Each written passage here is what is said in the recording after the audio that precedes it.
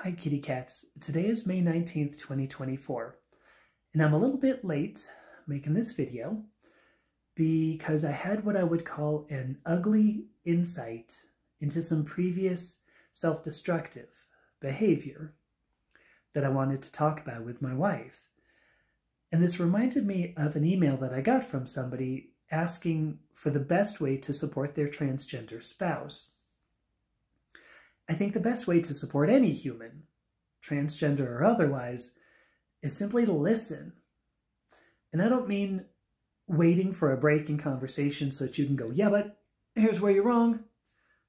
I mean listening to try to understand, and failing that, just listening until the other person has finished talking so they feel heard.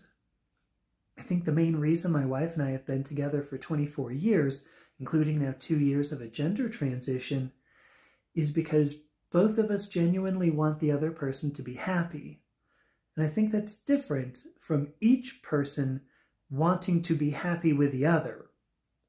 I think, however, that when both people in a couple are happy, there's a better chance that they're going to be happy together.